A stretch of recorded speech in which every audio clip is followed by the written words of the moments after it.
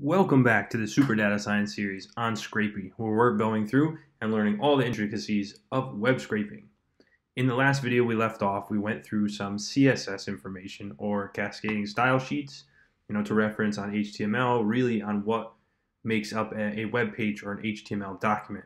These are the things, that are essential to know when we're going through and scraping information. In this video, what we're going to do is we're going to actually learn a little bit more about the Scrapy documentation of adding some items that are going to allow you, when you modify the file, to retrieve further information, and just mainly more context, running a couple tests, and setting up a new spider. We were working on our second spider, but here we're going to tweak it a little bit just to run a test, as I mentioned, and we're going to take it from there and continue to go through web scraping to familiarize ourselves even more. And before we actually start pushing our spider further and extending this algorithm, what we have to do now is we're going to dive into the Scrapy documentation because we have to work with items a little bit. And what we can see, if we navigate over to the Scrapy documentation on the following web link right here, we can see that the items, the main goal in scraping, obviously, is to extract structured data from unstructured sources, typically web pages. Okay? Scrapy spiders can return the extracted data as Python dicts or dictionary. While convenient and familiar, Python dictionaries lack structure. It's easy to make a typo in a field name or return inconsistent data, especially in a larger project with many spiders. And you can go through this information to familiarize yourselves even more with it. We're just going to touch on these top facts, such as the following. To define common output data format, Scrapy provides the item class. Item objects are simple containers used to collect the scraped data. They provide a dictionary-like API with a convenient syntax for declaring their available fields. And this is the main takeaway. Scrapy provides the item class. Item objects are simple containers. And we can see, if we scroll down, that when we are declaring items, items are declared using a simple class definition syntax and field objects. And it gives us an example, and we're going to see that in a moment when we actually import and edit our items and objects. You can see we import Scrapy, we have the class of product, and we have the fields. Name equals Scrapy field, price equals Scrapy field, and so forth. And if you go down, you can see more about the item fields, working with items, creating items, and getting field values, etc., etc. We're not going extensively that far in. We're just going to make a couple new fields for our items, and we're going to go from there. With that being said, let's jump into our folder structure. You can see we're looking for the items.py file. If you go to the main folder structure, we're going to go into example, and we find the items.py.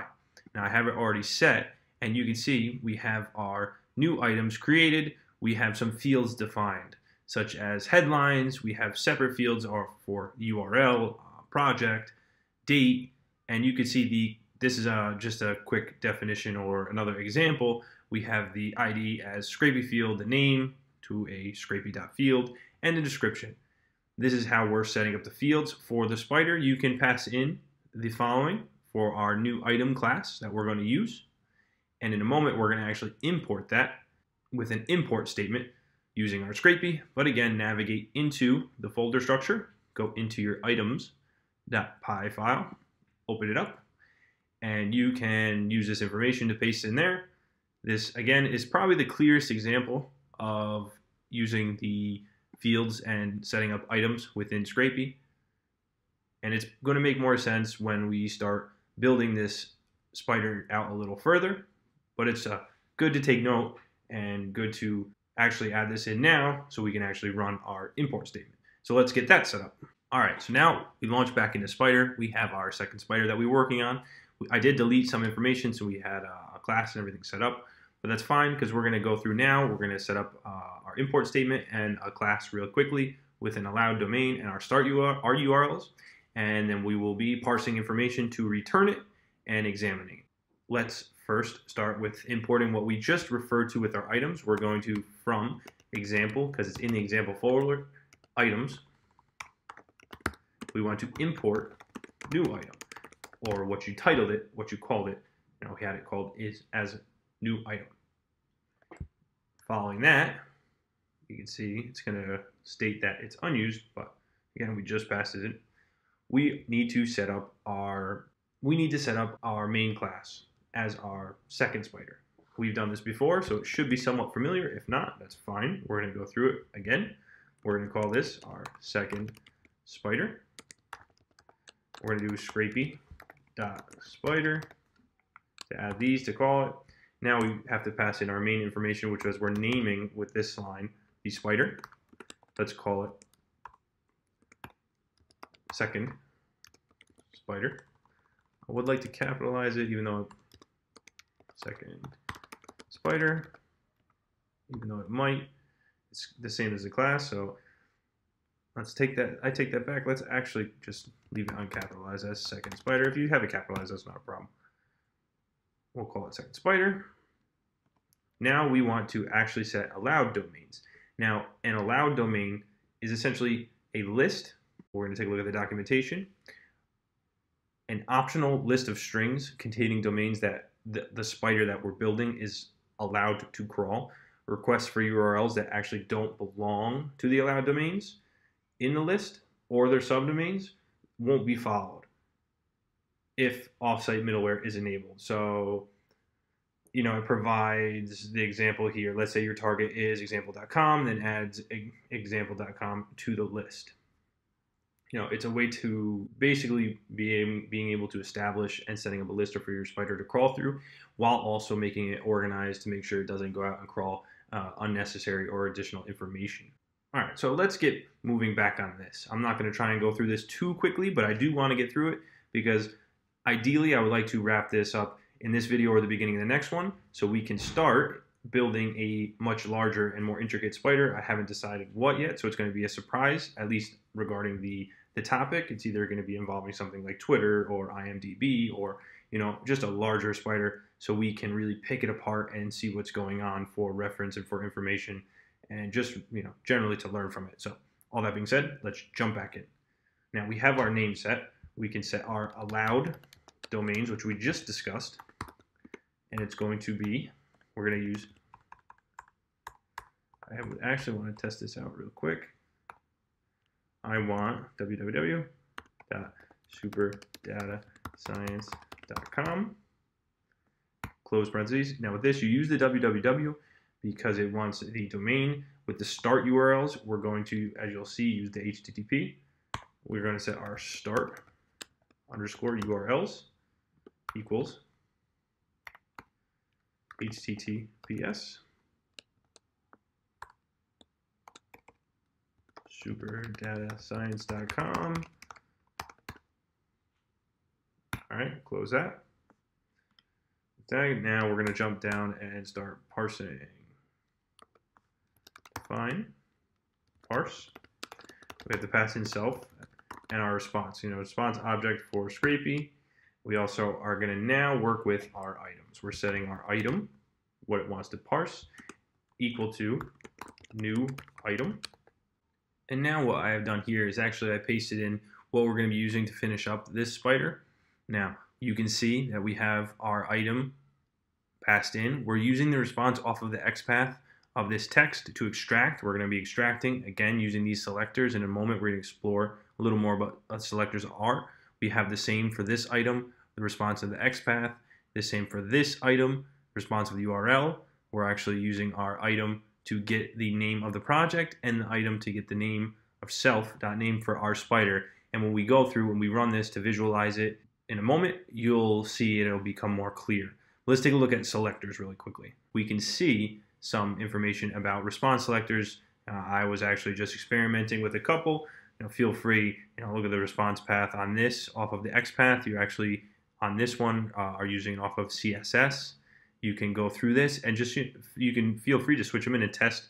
In a moment, we're going to go through and actually see some results. So once you get the results, you can pass some new ones in and experiment with these selectors and really retrieve and then inspect the web page to find other selectors that you can use and to go from there. You know, experiment, learn, test new things is just a great way to familiarize yourself with Scrapy. These are the selectors that you can use.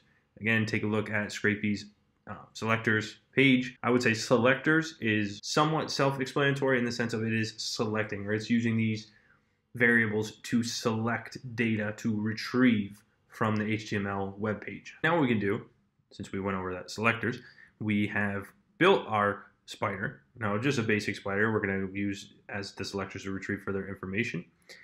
We are going to now launch a terminal, since we're going to run it.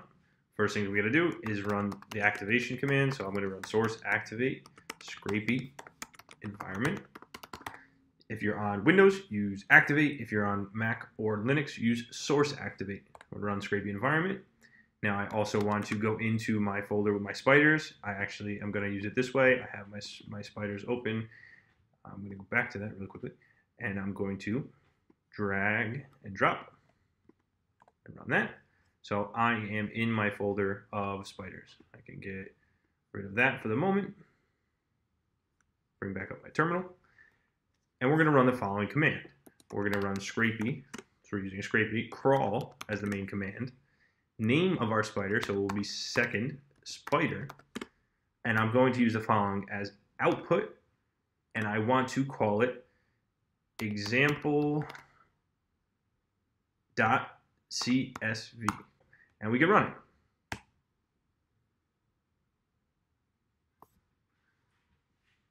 Okay, Scrapy has run. You can check the information here for some additional references, additional scraping information. But we want in this to open up your folder. If you go back into, I'll pull it into the center. If you go back into spiders, if you go into your folder of the spiders and you pull up the following, we can see that it logged the information in CSV or comma separated values. It's not the prettiest, as we can see. It still needs some tweaking and some information. We can see the headline that it pulled, the home, the super data science, big data, analytic careers, mentors, and we can see the other headline that it's using. Because if we go back, what it's pulling is using these selectors. So what I want you to think about, and some project ideas, is take a look at what you're scraping and see if you can actually pull, using the selectors, just specific variables to have them neatly organized in the CSV. Just a great idea. It'll help you learn the documentation further. Again, use the selectors to pull specific data from the page. And going back quickly through it, we see the project name of example, since it's what I called the name of my folder. We see the spider as called second spider, and we see the URL as in superdatascience.com. Now, the good takeaway is this just presents another data format. You know, I work with CSV often, so it's just, for me, you can use pandas to set up a data frame if you're using CSV. It makes the data much more easier to work with. So another awesome function of Scrapy to return this and being able to select specific values off of the page with these selectors just comes in very handy when you're scraping data. All right, awesome work. Great job making this far. If you have any questions, please share them. Any comments or ideas, feel free to post them. As I mentioned earlier, in the next video, we're going to be starting on something a little more intricate, a little larger for a spider. As always, please subscribe to the Super Data Science channel, where you will find up-to-date weekly information. It's just a really great tool to help keep you in the loop of what's going on within the industry. And I'm excited to see you in the next video, where we'll be pushing Scrapy even farther.